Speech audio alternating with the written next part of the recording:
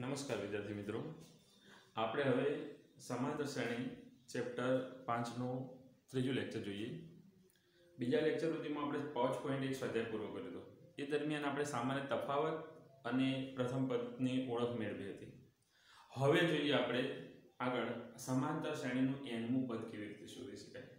તો nમું પદ શોધવા, nમું એટલે n मतलब नंबर, ये तो તમને કદાચ મેં જાણ કરી તો ફરીથી કહું, n એટલે નંબર અને આપણે સમાંતર શ્રેણી બોલીએ દાખલા તરીકે 5 10 15 તો એના 20મા ક્રમે કયું પદ હશે, ક્રમ ઉપર કયું પદ હશે એ શોધવા માટેનું સૂત્ર। તો અહીંયા સૂત્ર દ્વારા જ આપણે આગળ ચાલીએ, પછી હું તમને એનું વિશ્લેષણ સમજાવું।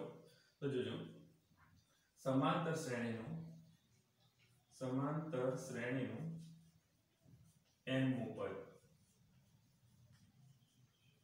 શોધવાનું સૂત્ર કયું, તો અહીં આપણે લખી શકીએ an બરાબર a પ્લસ n માઈનસ 1 ગુણ્યા d। અહીંયા a એટલે પ્રથમ પદ બતાવે, તમને ખબર છે। n એટલે શું, તો એ દરેકની ઓળખ મેળવી લઈએ વિગતવાર। તો હું અહીંયા લખું કે a એટલે પ્રથમ પદ, a પણ કહેવાય ને, a1 લખો તો પણ ચાલે। d એટલે સામાન્ય તફાવત, આ બે શબ્દો આપણા માટે નવા ના કહેવાય, કારણ કે આપણે આગળના લેક્ચરમાં જોયું છે। n એટલે પદનો ક્રમ દર્શાવે છે, ક્રમ બતાવે છે કે ત્રીજા ક્રમ ઉપર, ચોથા ક્રમ ઉપર, પાંચમા ક્રમ ઉપર એમ આપણે કાઉન્ટ ગણીએ એ નંબર બતાવે છે। an નો મતલબ થશે એ જે ક્રમ હોય, દાખલા તરીકે અહીંયા 10 હોય તો 10મા ક્રમ ઉપર આવેલું પદ, બરાબર। એટલે આપણે કહી શકીએ કે n માં ક્રમ પર આવેલ પદ, એટલે આખું એને an લખાય, બરાબર। an ને સમાંતર શ્રેણીનું વ્યાપક પદ પણ કહે છે। તો એ મુદ્દો થોડો નોટ કરી દઈએ કે an ને સમાંતર શ્રેણીનું વ્યાપક પદ પણ ગણવામાં આવે છે।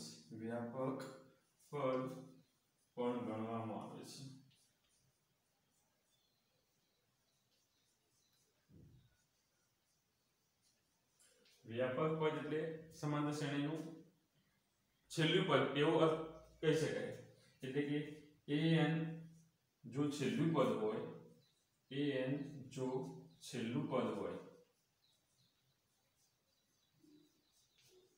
તો તેને l દ્વારા પણ દર્શાવવામાં આવે છે।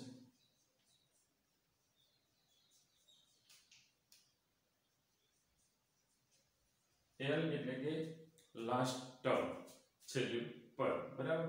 આ રીતે સૂત્રનું વિશ્લેષણ, એમાં આ શબ્દો આપણા માટે નવા નથી। પ્રથમ પદ અને સામાન્ય તફાવત આપણે જાણીએ છીએ। n એટલે પદનો ક્રમ બતાવે અને an એટલે n માં ક્રમ પર આવેલ પદ। આ બંને વસ્તુની તમને સમજણ પડશે તો આપણે આખું સ્વાધ્યાય સોલ્વ કરી શકીશું। એક્ઝામ્પલ દ્વારા સમજીએ, પહેલા તમે આ નોટમાં ઉતારી દો, પછી આપણે એક્ઝામ્પલ જોઈએ।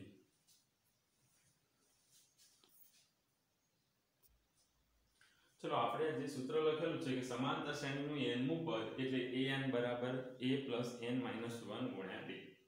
તો એની મદદથી આ બે એક્ઝામ્પલ સોલ્વ કરીએ, સમજીએ એક્ઝામ્પલ આપણને શું કહેવા માંગે છે। એક્ઝામ્પલ 3, સમાંતર શ્રેણી 2 7 12 ડોટ ડોટ ડોટ નું 10મું પદ શોધો। અહીંયા તમે જોઈ શકો શબ્દ પહેલો આપેલ છે સમાંતર શ્રેણી, મતલબ આપણે ચેક કરવાની રહેતી નથી સમાંતર શ્રેણી, અહીંયા આપણને આપેલી છે સમાંતર શ્રેણી, બરાબર। તો સમાંતર શ્રેણીમાંથી આપણે a અને d પહેલા નક્કી કરી શકીએ। તો આ સૂત્રના જરૂરી આપણે જે અક્ષરો છે એ નક્કી કરી દઈએ, બરાબર। પછી તમને સમજાવું આગળ।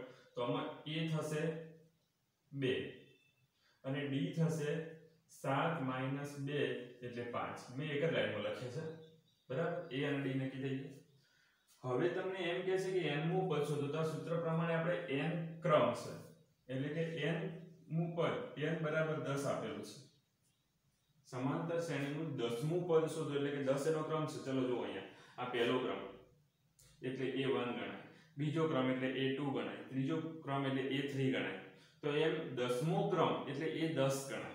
એટલે ત્રીજા ક્રમ ઉપર આપણે એવું કહીએ કે ભાઈ a3 તો એનો મતલબ ત્રીજા ક્રમે કયું પદ પહેલું બીજું ત્રીજું તો ત્રીજા ક્રમ ઉપર 12મું પદ છે ત્રીજા ક્રમ ઉપર આવેલું પદ એનું આખું a3 ગણાય a એટલે પદ 3 એટલે નંબર તો ત્રીજા નંબર પર આવેલ પદ એટલે 12 તો અહીંયા આપણને એમ કહે છે કે n બરાબર 10 આપેલા છે તો 10મા ક્રમે કયું પદ હશે એ શોધવાનું તો એનો મતલબ કે a10 બરાબર ક્વેશ્ચન માર્ક એ આપણે શોધવાનું થશે બરાબર 10મા ક્રમ પર કયું પદ આવે એ આપણને ખબર નથી શોધવાનું છે તો હવે આપણે સૂત્ર લખીએ એટલે ફટાફટ જવાબ સુધી પહોંચી શકીએ સૂત્ર લખો પહેલા an બરાબર a plus n minus 1 ગુણ્યા d અહીંયા જેના કિંમતો આપી લખી દઈએ તો a n ના બદલામાં 10 આપેલા છે તો અહીંયા a એટલે 2 વત્તા અહીંયા લખાય 10 minus 1 અને તફાવત આપેલો છે 5 આટલું લખી દીધું તો 10મા ક્રમ પર કયું પદ આપેલું એ હાલ મળી જશે આપણને અહીંયા લખી આપણે તો 2m ના m વત્તા 10 માંથી 1 જાય તો 9 9 ની જોડે 5 ગુણાકાર તો અહીંયા 2m ના m પ્લસ 9 5 45 45 માં 2 ઉમેરી એટલે 47 તો આપણે કહી શકીએ કે a10 બરાબર 47 એટલે કે આ શ્રેણીના 10મા ક્રમ ઉપર 47 આવે પહેલા ક્રમ ઉપર 2 આવે છે બીજા ક્રમ ઉપર 7 આવે ત્રીજા ક્રમ ઉપર 12 આવે એમ આ શ્રેણીના 10મા ક્રમ ઉપર 47 મળે આ રીતે સમજી શકાય બરાબર તો એનો અર્થ પરફેક્ટ સમજજો પહેલા ઉદાહરણમાં મેં તમને અહીંયા બધું કહી દીધું હું વારંવાર જ્યારે પણ તમે સ્વાધ્યાયના દાખલા સોલ્વ કરવા બેસો અને કદાચ કન્ફ્યુઝ થાવ રકમના આધારે કે ભાઈ n આપેલો છે કે an તો મેં જે સમજૂતી આપી ને ત્રીજા એક્ઝામ્પલમાં એ વારંવાર જોજો જેથી તમને ખબર પડી જાય કે n તરીકે કોને લેવો અને an તરીકે કોને લેવો n એટલે એનો ક્રમ an એટલે ક્રમ ઉપર આવેલું પદ ભૂલ ના થાય એટલા માટે આ એક્ઝામ્પલ તમે વારંવાર જોજો બરાબર હવે જોઈએ આપણે એક્ઝામ્પલ 4 ચલો અહીંયા જોઈએ આ પણ સમાંતર શ્રેણી આપી દીધી છે 21 18 15 ઉતરતા ક્રમમાં આપી છે ડોટ ડોટ ડોટ એનું કયું પદ -81 હશે વળી બીજો પ્રશ્ન પૂછ્યો છે કે કોઈ પદ 0 હશે કારણ આપો શોધી દઈએ ચલો તો અહીંયા નક્કી કરી શકાય a બરાબર કેટલા તો 21 પછી d બરાબર તો 18 21 બીજા પદમાંથી પહેલું પદ બાદ કરાય એટલે કે -3 મળે તમને ઉતરતા ક્રમમાં હોય તો તફાવત માઈનસ મળે ચડતા ક્રમમાં હોય તફાવત પ્લસ મળે અહીંયા તમને an આપેલો છે -81 કયું પદ -81 છે એટલે an મતલબ જે નંબર ઉપર છે ને -81 છે કે નહીં એ ચેક કરવા આપ્યું અને n તમારે શોધવાનો -81 n તમારે શોધવાનો છે ક્વેશ્ચન માર્ક કે -81 નો નંબર કયો છે એટલે કયું પદ -81 મતલબ કયા ક્રમ ઉપર આવેલું ક્રમ શોધવાનો એટલે n શોધવાનો એ n ઉપર આવેલું પદ તો આપણને મળી ગયું -81 પણ આપણે એનો ક્રમ શોધવાનો થાય તો એ ગણી દઈએ એવો ને એવો નીચેનો દાખલો થશે પણ તો જોઈ લઈએ આપણે an બરાબર a plus n minus 1 ગુણ્યા b ચલો n ઉપર આવેલું પદ ખબર છે આપણને કેટલું -81 n નથી ખબર a એટલે 21 n આપણે શોધવાનો છે અને તફાવત છે -3 સાદું રૂપ આપીએ તો 21 આ બાજુ એટલે માઈનસ થાય તો -21 -81 ના બાજુ આવે તો -21 એટલે અહીંયા રહેશે n - 1 ગુણ્યા -3 આ રીતે લખી શકાય હા ઘણા છોકરા -3 સાથે આનો ગુણાકાર કરી દેતા હોય તો ચાલો મને કોઈ વાંધો નહીં કરી શકાય પણ એમને હાલ પૂરતું રાખીએ જોઈએ +21 આ બાજુ આવે તો માઈનસ થાય તો આ બેનો ટોટલ બંને માઈનસ છે એટલે કેટલું થશે -8 * 2 = 10 102 બરાબર 102 આ બાજુ -3 ભલે હું આગળ લખું n - 1 એમને રાખી ગુણાકાર કર્યો નથી તમે સમજી શકો બે બાજુથી માઈનસ માઈનસ ઉડાડી શકાય તો અહીંયા શું રહેશે માઈનસ માઈનસ જતું રહે તો 102 હવે 3 ગુણાકારમાં લઈ જઈએ એના કરતા અહીંયા ભાગાકારમાં મૂકી દઈએ તો આ બાજુ n - 1 વધે બે બાજુથી માઈનસ આપ્યા હતા મેં કાઢી નાખ્યા 102 m ના m આ 3 ગુણાકારમાંથી આ બાજુ તો ભાગાકારમાં ખાલી n - 1 વધ્યું કદાચ ભૂલથી તમે ગુણાકાર કરી દો તો પણ જવાબ મળે પણ સાદું ગુણાકાર કરીને પાછું છૂટું પાડવું એના કરતા ડાયરેક્ટ પાડવું સારું એટલે મેં લખ્યું 102 ને 3 વડે ભાગીએ તો ચલો 3 તરી 9 એટલે 1 છે સુધી 3 ચોક 12 34 તરી 102 થાય બરાબર એટલે 102 ને તમે 3 વડે ભાગો તો 34 જવાબ મળ્યો આ -1 આ બાજુ લાવો તો +1 થાય એટલે n તો કેટલા મળ્યા 35 = n તો તમે આખા વાક્યનો અહીંયા જવાબ શું આપી શકો? માટે આ શ્રેણીનું 35મું પદ -81 હશે. એટલે હું લખું માટે આ શ્રેણીનું 35મું પદ -81 હશે. ઉતરતા ક્રમમાં છે ને એટલે જો પહેલા 21 છે, 18 છે, 15 છે, ઉતરતા ક્રમમાં જશો એટલે 0 માઈનસ એ પ્રમાણે હેડ્યો હશે. તો 35મો ક્રમ આવશે ને ત્યારે તમને -81 મળશે. એટલે આપણે ચોખવટ મળી ગઈ. એને કીધું તો કયું પદ 81 -81 છે, તો એનો જવાબ આપણે આપી દીધો કે 35મું પદ -81. હવે આગળ પૂછ્યું કે કોઈ પદ 0 હશે, તો જેમ an બરાબર -81 લઈને ચેક કર્યું એ જ પ્રમાણે આપણે an બરાબર 0 લઈને ચેક કરીએ. તો અહીંયા તમે જોજો, હવે ધારો કે an બરાબર 0 હશે, આવું માની લઈએ આપણે. છે જેવું નહીં કહેતા પણ હશે એમ માની લઈએ. તો an નું સૂત્ર લખું અહીંયા. એટલે સૂત્ર ના લખી તો પણ ચાલે, પણ લખી દઈએ. ચલો, an બરાબર a plus n minus 1 ગુણ્યા b. an તો આપણે 0 ધાર્યું છે. ચેક કરીએ, n તમને પૂર્ણાંક સંખ્યા મળે તો કહેવાય હશે, બરોબર? એટલે ધન પૂર્ણાંક મળી, ધન પૂર્ણાંક સંખ્યા મળે તો જ.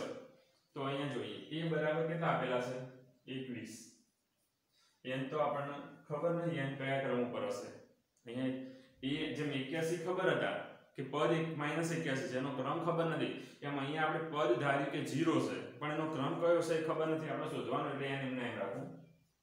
તફાવત તો -3 જ થશે.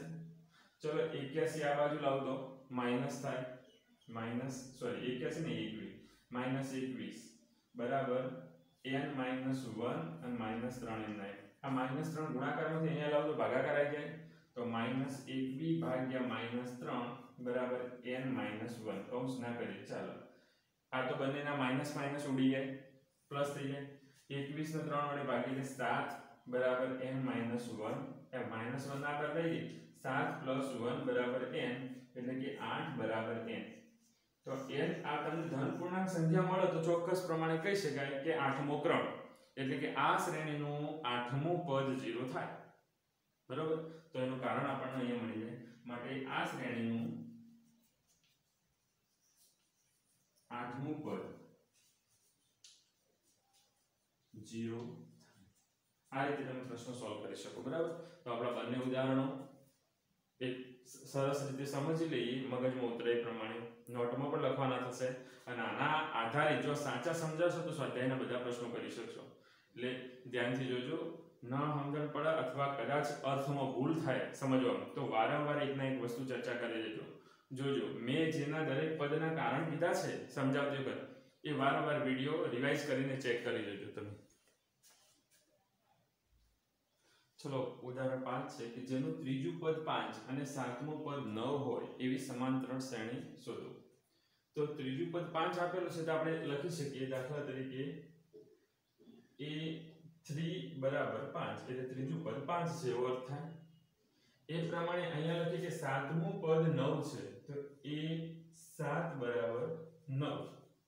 ત્રીજા ક્રમ ઉપર આવેલું પદ 5 છે અને સાતમા ક્રમ ઉપર આવેલું પદ 9 છે, એટલે આ સાંકેતિક ભાષામાં લખી શકાય. ચલો, આનું સૂત્ર બનાવીએ. તો an નું સૂત્ર શું હતું અહીંયા તમે જોઈ લઈએ. an બરાબર a plus n minus 1 ગુણ્યા d, આવું સૂત્ર હતું. તો એમાં આપણને ક્રમ આપેલો છે ત્રીજો. તો અહીંયા હું લખું a3 બરાબર શું થશે તમે જો, a વત્તા 3 minus 1 ગુણ્યા d, એટલે ખરેખર સાદુરૂપ આવું થાય, a વત્તા 3 માંથી 1 જાય તો 2d. તો a3 નું સૂત્ર કાયદેસર આ થાય. તો આપણે સૂત્ર લખીએ, તો a3, તો એનું સૂત્ર આ બનાવીએ, તો a plus 2d બરાબર 5, એટલે સમીકરણ 1 બન્યું. તમે સમજી શકો કે મેં આ ડાયરેક્ટ નથી લખ્યું. કેમ લખ્યું? તો a નું સૂત્ર આપણે જાણતા હતા, કયું? a plus n minus 1.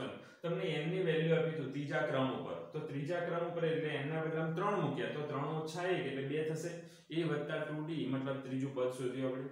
તો એ રીતે સાતમું પદ શોધવું હોય તો n ના બદલામાં 7 લખીએ, 7 ઓછા 1 એટલે 6 થશે. તો હું ડાયરેક્ટ લખી દઉં, માટે a plus 6d is equal 9. એટલે બીજું સમીકરણ થઈ ગયું. એટલે આપણને બે સમીકરણ મળી ગયા. હવે આ સમીકરણને આપણે લોપની રીતે ઉકેલીએ, એટલે એના માટે આ રફ ફોર્મ ના લખીને આ રીતે ડાયરેક્ટ સમીકરણ બનાવીએ તો ચાલો. સમીકરણ 1 અને 2 તમે જોઈ શકો a ના સહગુણક સરખા છે, તો સીધી બાદબાકી લઈએ તોય મળી જાય. તો સમીકરણ આ મોટું સમીકરણ દેખાય છે એટલે ઉપર રાખીએ. સમીકરણ 2 માંથી 1 બાદ કરતો, અથવા તમે એમ લખો કે સમીકરણ 1 અને 2 ની બાદબાકી કરતો તો ચાલે. પહેલા કદાચ 1 લખો તો પણ વાંધો નહીં. સમીકરણ 1 માંથી સમીકરણ 2 માંથી સમીકરણ 1 બાદ કરતો.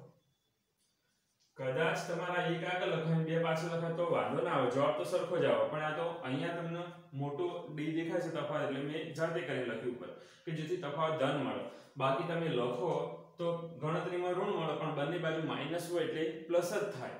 એના કરતા ડાયરેક્ટ આપણે લખીએ તો ચલો a + 6d = 9 એટલે કે બીજું સમીકરણ લખ્યું. એમાંથી પહેલું બાદ કરીએ.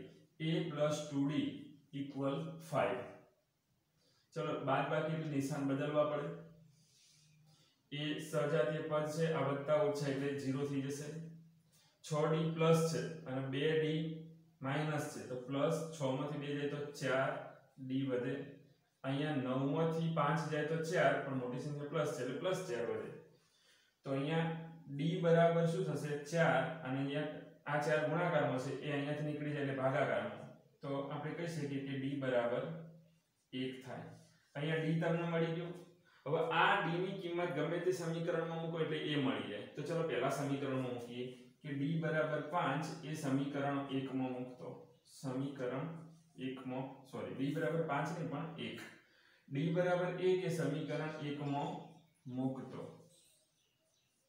સમીકરણ 1 કયું હતું આપણું? તો a + 2d બરાબર 5. આવું સમીકરણ હતું. એમાં d ના બદલામાં 1 લખી દઈએ તો સાદુરૂપ એનું શું થાય તમે જોજો. a + 2 + 2 બરાબર 5. આ રીતે થાય. નીચે લખતો નથી, અહીંયા સાઈડમાં ગણતરી કરું ઉપર. 2 ને પાછળ મોકલીએ તો a બરાબર 5 - 2 માટે a બરાબર થશે 3. એટલે કે આપણને પ્રથમ પદ 3 મળ્યું અને તફાવત 1 મળ્યો.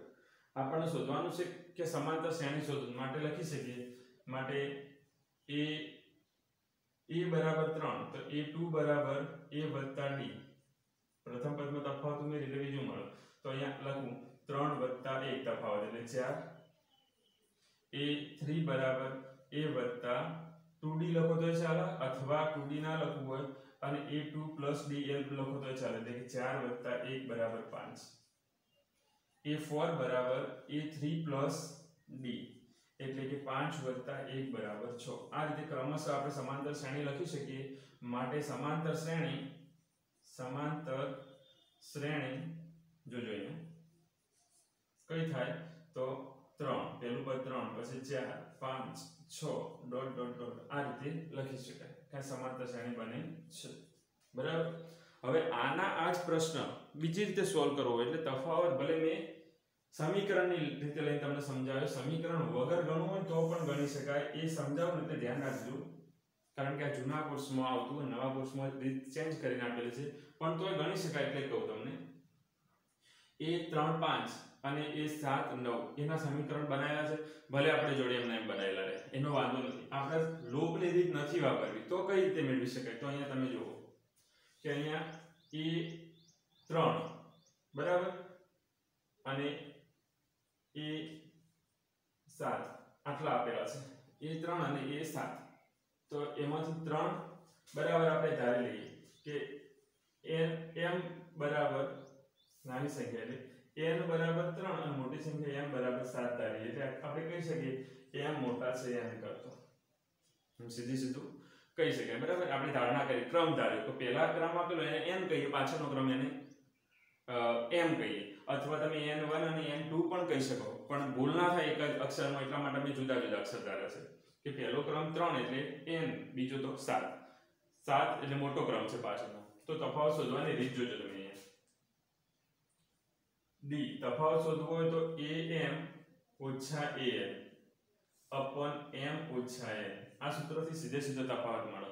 એટલે કે am તમે શું ધારી? m એટલે 3, એટલે તમે આમ લખી શકો m એટલે આપણે 7 ધારેલા છે ને, તો અહીંયા લખાય a7 - a3 7 - 3. a7 તમને કેટલા આપેલા છે અહીંયા તમે જોઈ શકો. તો ઉપર લખો a7 એટલે 9 અને a3 આપેલા છે 5. નીચે તો 7 - 3 સીધા થશે. માંથી 5 જાય તો 4, 7 માંથી 3 જાય તો 4, હરખો ઉડી જાય એટલે 1. મતલબ તમને એક જ લાઈનમાં તફાવત આ રીતે મળી જાય. તો તમારે આ ગણવું ના પડે જો તમને સમજણ પડે તો. એટલે આ અથવા કની રીત છે, યાદ રહે તો લખવાની, ફોર્સ નથી કરતો હું તમને.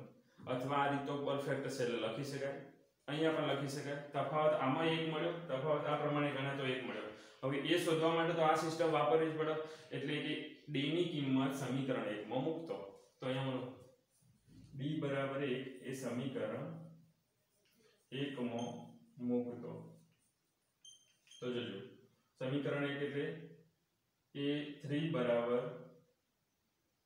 કઈ લીધું a + 2d, એટલે સીધે સીધું આપણે સમીકરણ લખીએ a + 2d બરાબર 5.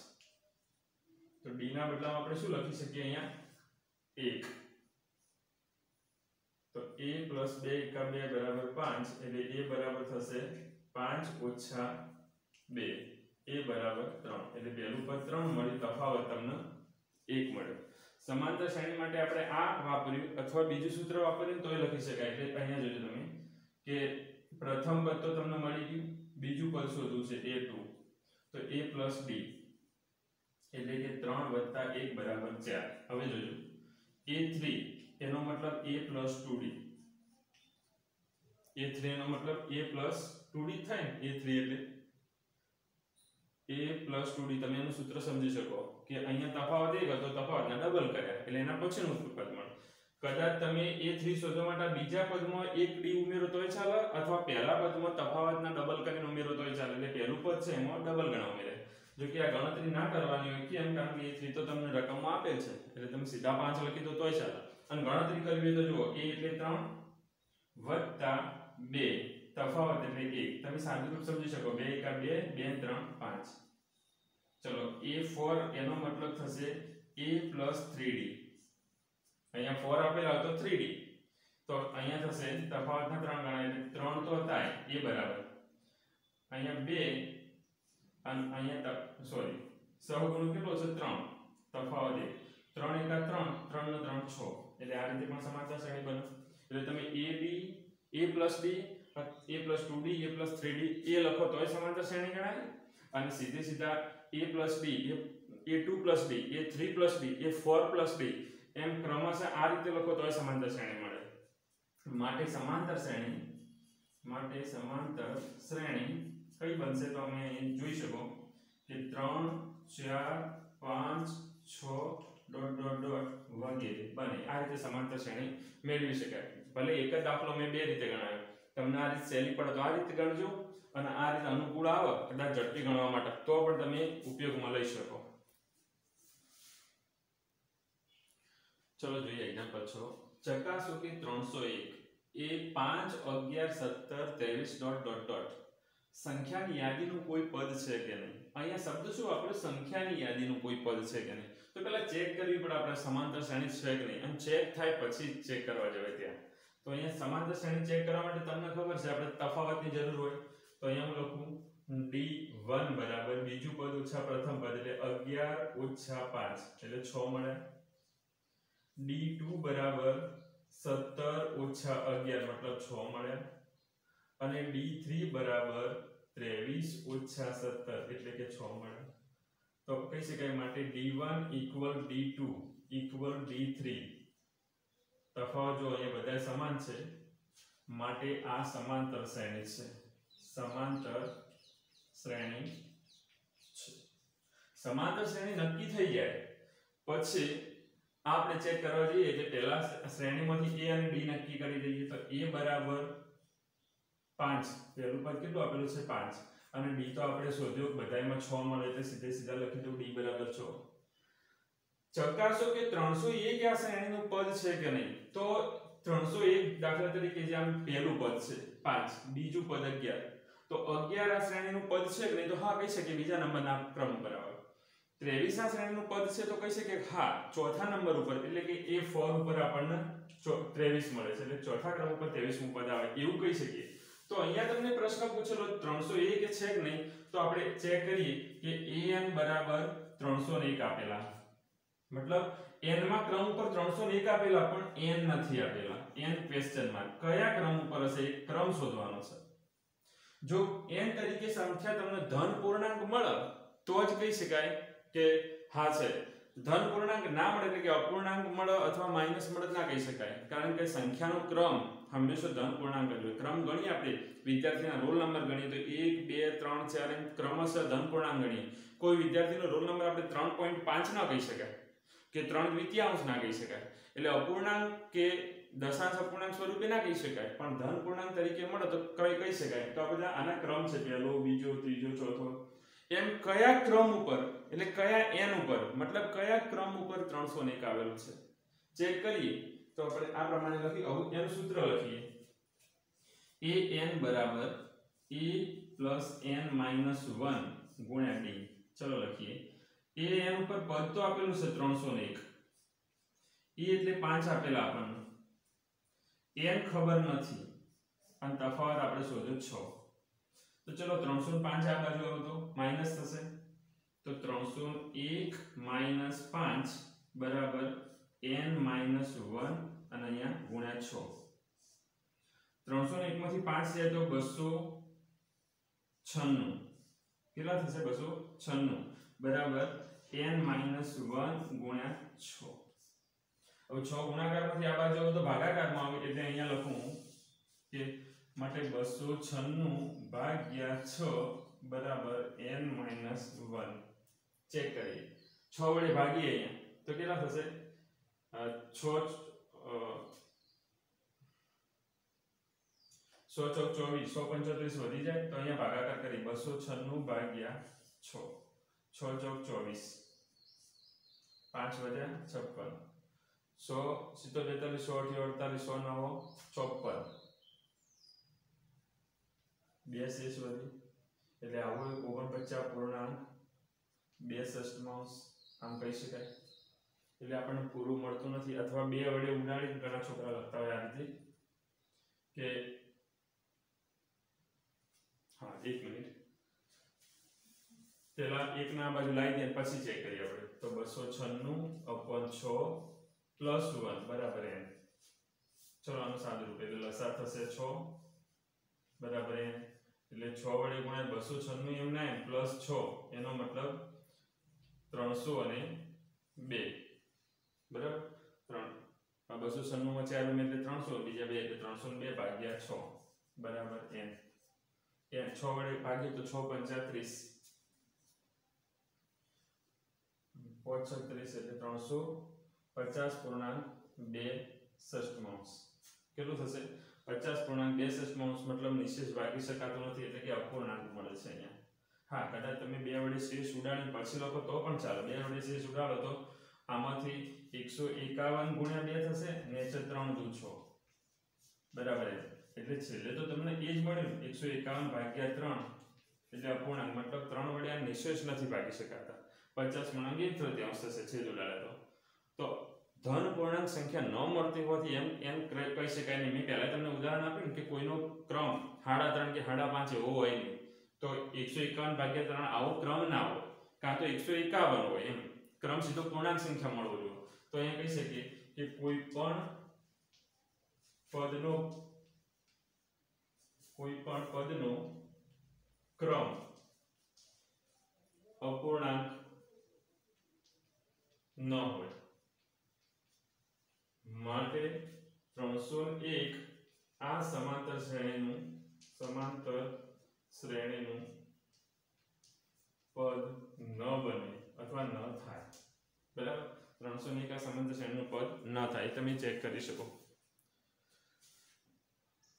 ચલો એક્ઝામ્પલ 7 જોઈ લઈએ બે અંકની કેટલી સંખ્યાઓ 3 વડે વિભાજ્ય છે તો બે અંકની સંખ્યાઓ કેટલાથી ચાલુ થાય 10 થી 10 11 12 એટલાથી બરાબર તો એમાંથી 10 તો 3 વડે વિભાજ્ય હોય નહીં 11 હોય નહીં એટલે પહેલી સંખ્યા આપણને તરત જ ખબર પડી જાય કેટલી તો 12 અને છેલ્લી સંખ્યા ખબર પડી જાય કારણ કે બે અંકની સંખ્યાઓ પૂરી ક્યાં થાય 99 100 થી સીધી 3 અંકની ચાલુ થાય તો 99 3 વડે ભાગી શકાય તો છેલ્લી સંખ્યા મળી જાય પહેલી સંખ્યા મળી જાય વળી 3 વડે વિભાજ્ય કીધા છે એટલે 3 ના અવયવી તો તફાવત 3 ગણાય તો એ રીતે અહીંયા લખું તો અહીંયા જોજો કે બે અંકની 3 વડે વિભાજ્ય સંખ્યાઓ વિભાજ્ય સંખ્યાઓ એટલે 12 પછી 15 3 ઉમેરી એટલે 15 પછી 15 ને 3 18 18 ને 3 21 ડોટ ડોટ ડોટ છેલ્લી 99 બરાબર 99 પછી પૂરી થઈ જાય આ બધી સંખ્યાઓ થઈ ગઈ એને પ્રશ્ન પૂછ્યો છે કેટલી સંખ્યાઓ તો 12 થી માંડી અને 99 સુધીના ત્રણના અવયવી કેટલા થયા એ આપણે ગણવાના થાય તો અહીંયા આપણે આ સમાંતર શ્રેણી છે એવું તો કહી શકીએ કારણ કે બધાની વચ્ચે સામાન્ય તફાવત 3 રહેશે એટલે હું ચોખવટ કરી દઉં કે અહીં સામાન્ય તફાવત 3 છે કેમ 3 છે તો આપણે કારણ પણ આપી શકીએ કારણ કે આ શ્રેણીના દરેક પદ એ 3 ના અવયવી અથવા ગુણિત છે અવયવી અથવા ગુણિત છે ભાઈ 3 ના ગુણિત હોય તો 3 3 નું ડિસ્ટન્સ રહે એમના વચ્ચે એટલે તફાવત 3 છે માટે આ સમાંતર શ્રેણી છે તો નક્કી થઈ જાય માટે આ સમાંતર શ્રેણી છે ચલો સમાંતર શ્રેણી છે તો કારણ ખબર પડી ગઈ હવે એમાં a કેટલા ગણાશે તો a બરાબર 12 કારણ કે 2 થી શરૂ થાય છે એટલે અને b બરાબર 3 આ તો આપણને મળી ગયું અહીંયા જો તમે a n છેલ્લું પદ તમને ખબર છે 99 પણ n કેટલા છે ખબર નહીં એટલે કેટલા પદ છે એ ખબર નથી છેલ્લું પદ ખબર છે તો આપણે સૂત્ર મૂકીએ કયું an બરાબર a plus n minus 1 ગુણ્યા b ચલો an બરાબર આપણને 99 આપેલા છે a બરાબર આપણે 12 મેળવ્યા n ખબર નથી અને તફાવત 3 બરાબર પહેલાનું સાદુરૂપ આપો તો બી ચાલે અને આ બાજુ લાવો તો ચાલે તો પહેલા 12 ને આપણે દૂર કરી દઈએ તો સંખ્યા આપણા જોડે નાની બની જાય 99 minus 12 એટલે અહીંયા રહેશે n minus 1 ગુણ્યા 3 3 કૌંસમાં લખો અથવા ના લખો તોય ચાલે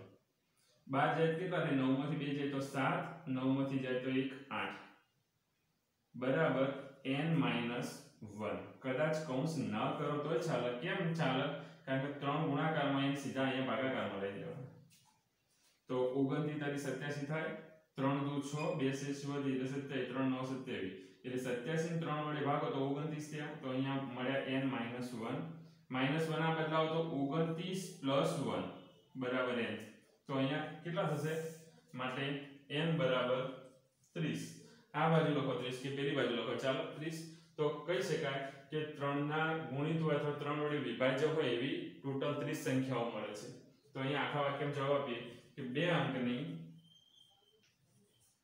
3 વડે વિભાજ્ય સંખ્યાઓ 30 છે આવી રીતે આપણે જવાબ પૂરો કરીશું બરાબર તો અહીંયા ઉદાહરણ 7 સુધી આ લેક્ચરમાં રાખીએ કારણ કે લેક્ચરની પણ મર્યાદા છે અપલોડ કરવાનું હોય એટલા માટે તો આગળનું ઉદાહરણ 8 નેક્સ્ટ લેક્ચરમાં જોઈશું આપણે